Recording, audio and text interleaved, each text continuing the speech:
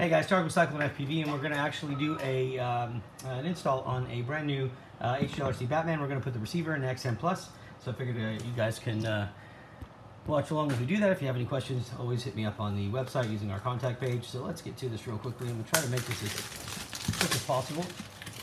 Brand new one, and this should be the DNF version. Just want to make sure that I'm not opening a PNP version, not a DNF. Alright, so this is going to our customer Anthony. Anthony, you can watch this happen here real quickly, and we will knock this out and get it to you very quick here. Hold on 1 second.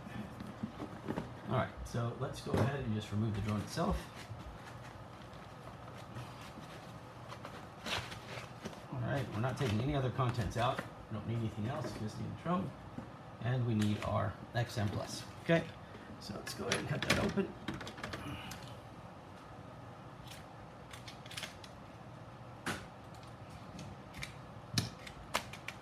Make sure I don't cut any of these cables.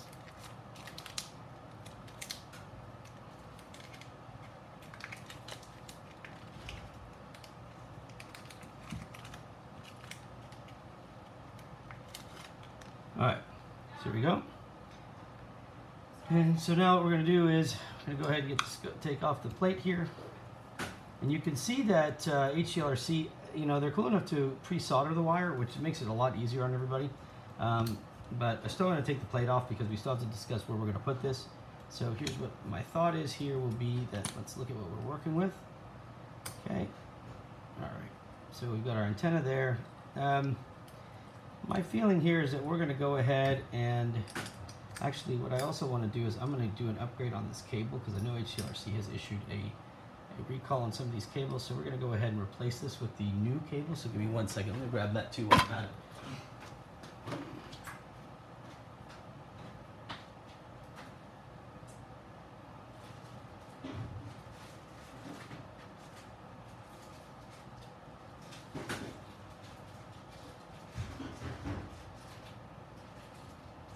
So we've got the cable to replace it with. So that colored cable comes out, and this white cable is actually going to go in its place. This is what HGLRC sent to replace it. So let me just go ahead and line this up. And what was happening was we were getting ESC fails. So it would almost look like a motor failure, but it's not. Let's see. And it was just a faulty cable. In production, the cable was made. There was some problems with it, and therefore it would just look like one of the ESCs wasn't working, or it would basically stop working midair. Okay, now that we've got this done, let's go ahead and look back at our receiver here. And what I'm going to do here is most likely just get it to a point.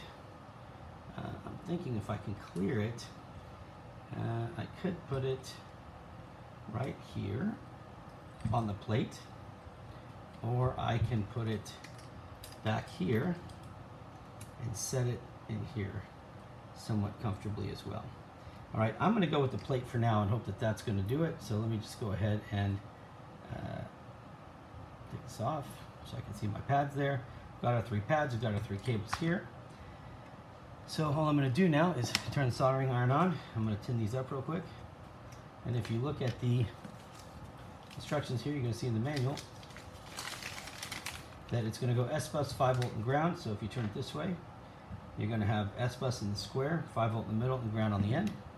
So now that that's tinned, let's go ahead, and what we can do here is we can go ahead and just cut these wires right here. We don't need them, so let's just go ahead and cut like that. Okay, pull these through. We're going to go ahead and tin these as well. So let's put these here. Get ready to tin them up so we can solder them.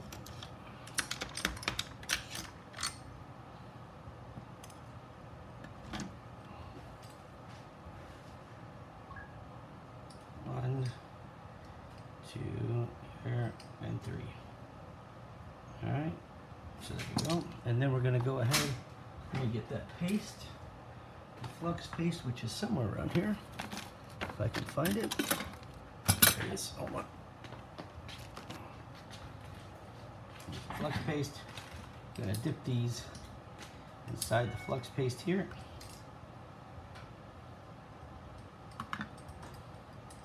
Okay. 1, 2, and 3.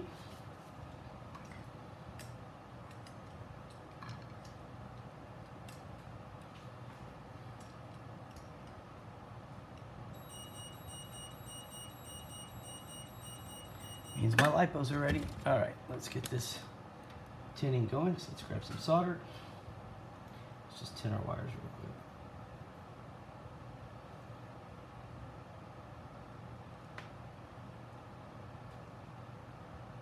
Make sure this is my solder here.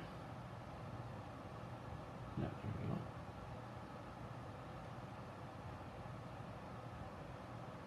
Okay. Okay, and this is the last one. There we go.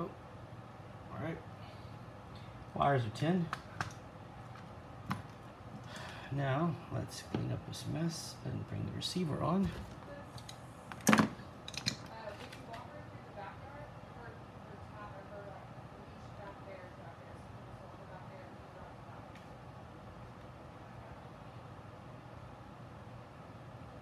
There's our S bus, there's our 5 volt, and there's our ground. Okay, so now what we're going to do is we're just going to basically bring these wires, attach them where needed. Let's trim them a little bit. The ground is at least a little too long, so let's go ahead and trim that up. There we go, and trim up the 5 volt just a little bit as well. There we go. Okay, and now we will solder these to the receiver.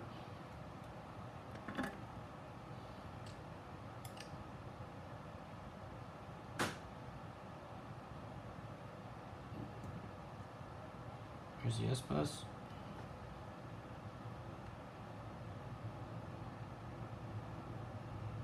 Five volt.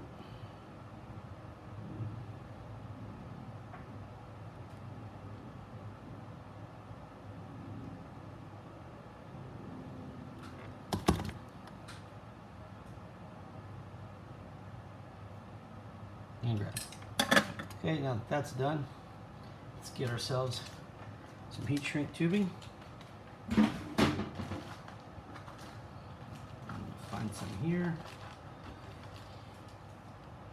Okay, let's cut a little bit off. There we go.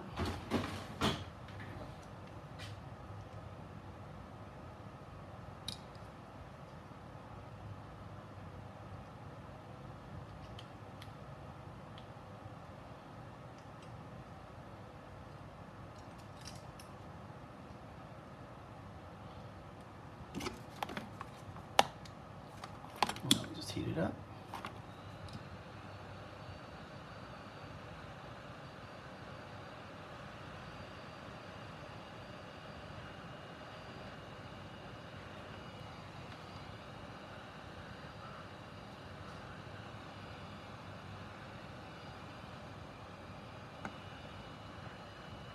Okay.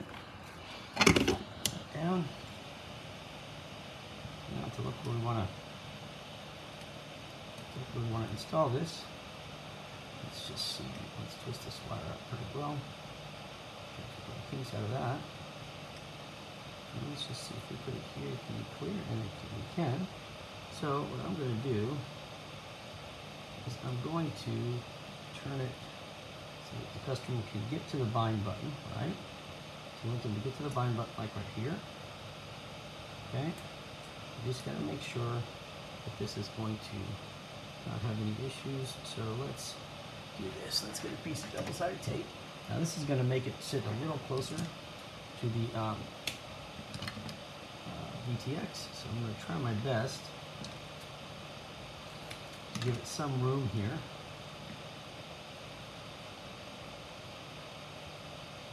Just like this.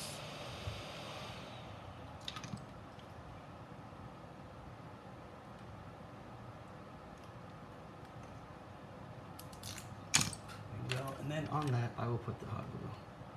I need another hot glue screw. Hold on one second. Where did I put that?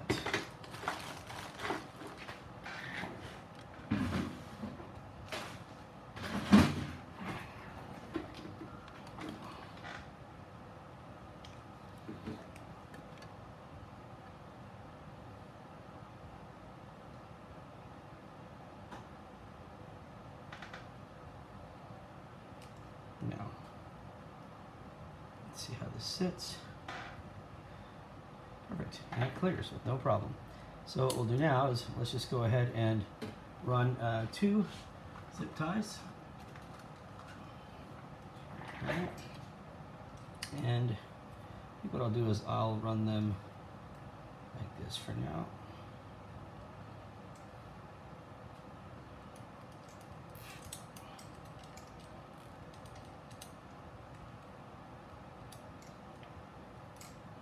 All right, the other one here.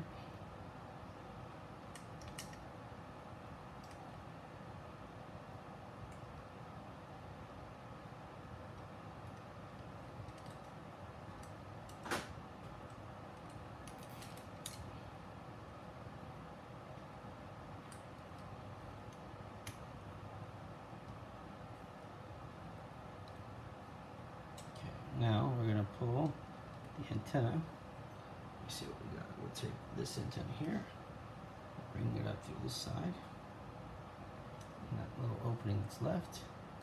There we go. And we'll take this one here, and we'll bring it up through this side. There we go. And with that, we can now plug the camera back in, put it back on its spot.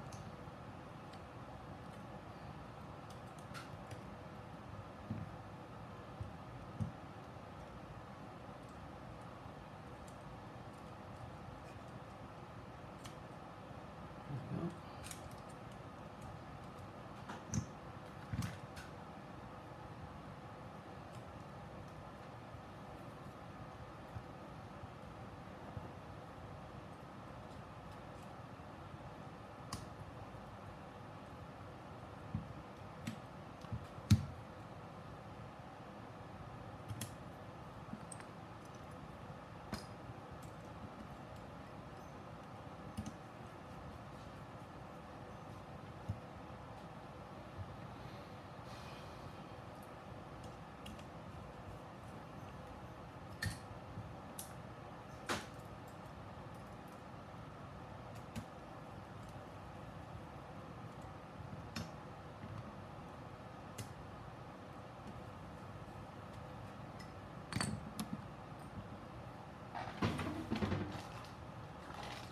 So now we're going to get some, let's get some heat shrink, fit over that.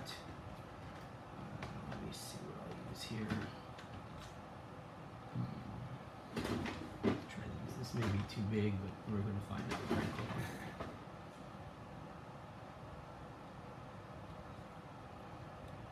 All right.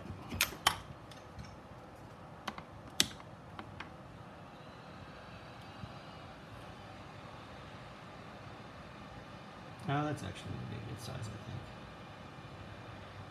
think. Okay.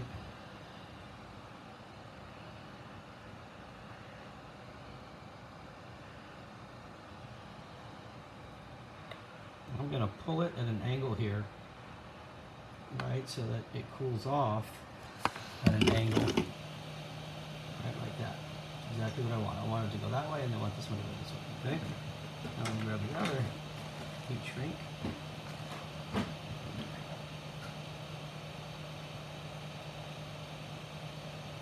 Same thing, and pull it the other direction.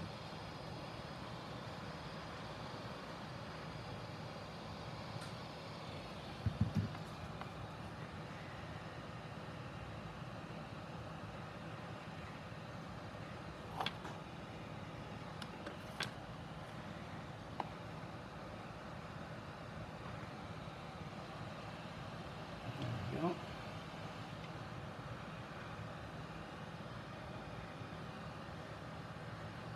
Perfect.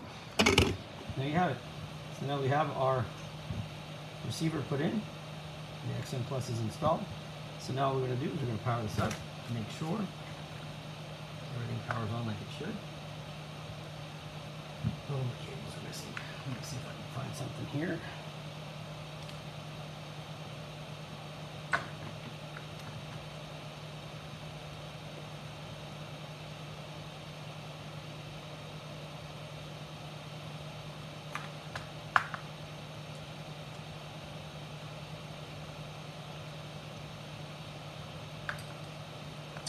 Can't can't get that. I cannot find my adapter for that. So that's better. Got so much going on here. Can't find my power adapter, so I'm gonna just let me see if I can get any activity from this here. Yep. So we've got our light blinking inside there. That's our receiver light. Everything looks good there. So let me grab that, and that's it. So everything's done. So there you go, Anthony. This is going to be boxed up. All you have to do is bind it when you get all the configurations already set in beta flight. So I'm going to put this back in the box now. Clean off this table. Everything here looks good, so let's put that back in the box. Lay these down to hold in position, and like that. There you go. And that is heading back to Anthony. So Anthony, thank you for the business. Appreciate you, bud. Guys, if you have any questions, please, as always, go to our website, CycloneFPV.com, and then use our contact page. You see the address below. And then please follow us on Facebook and subscribe to our YouTube channel. Your support with that just really helps me a lot. Other than that, guys, God bless. Be safe. And as always, spend time with your family, guys. You never know how much time you have left, so please make the most of it. All right? Talk to you soon. Safe flying. Peace.